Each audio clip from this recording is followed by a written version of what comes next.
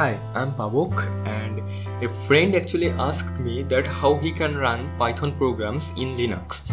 So I'm going to show you how we can do this. So before we start, you need to have a little bit of knowledge about interacting with the terminal shell.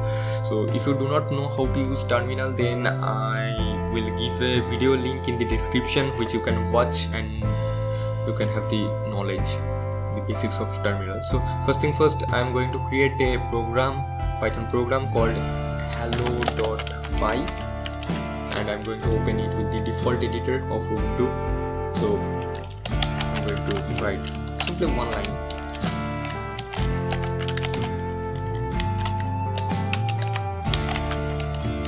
Hello world, and we're closing it. So now you need to open up terminal. So you can go to the dash and type for terminal, or you can simply press Ctrl or T as a shortcut to open up terminal.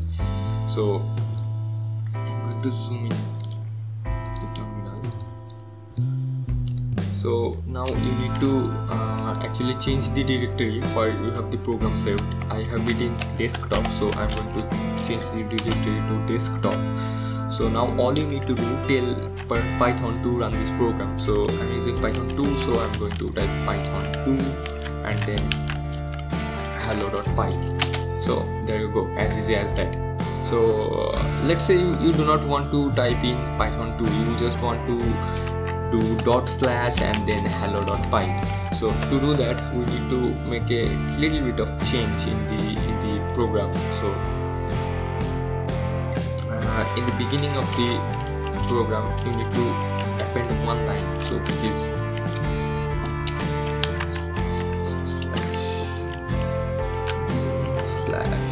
Python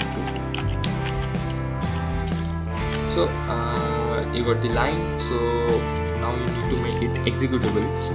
Sorry, chmod +x and then the name of your program, which is hello.py for me. Now if you do ls, you can see that this is in the green, so it means it's executable now. So if I do /hello.py, then you can see it executed the program. So here goes the terminal part. Now I am going to show you how we can do it with the Python IDE. So you need a program called IDLE, which is the Python IDE. So open up your Ubuntu software store and search for IDLE, and you have the IDLE for Python 2.7 or IDLE for Python 3. So whichever you need to use, I have them both. So you open up IDLE and you open the program, which is in the desktop. Now you have the program. So you can do whatever you want. I'm going to do silly things,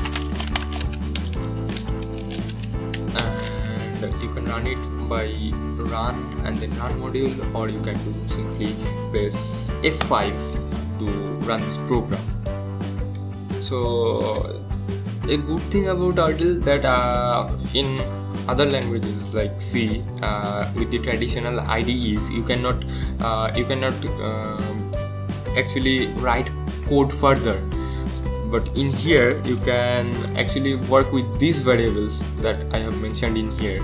So let's say I can say x + y, and it will give me the output. So it actually gives you to play further with your code after you executed it.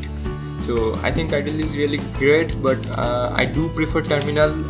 So whichever you want. So basically experts say that terminal is better for learning, so I stick to terminal, but I use the IDLE when I need that. So this is it. Now you can hopefully run your Python program in Linux.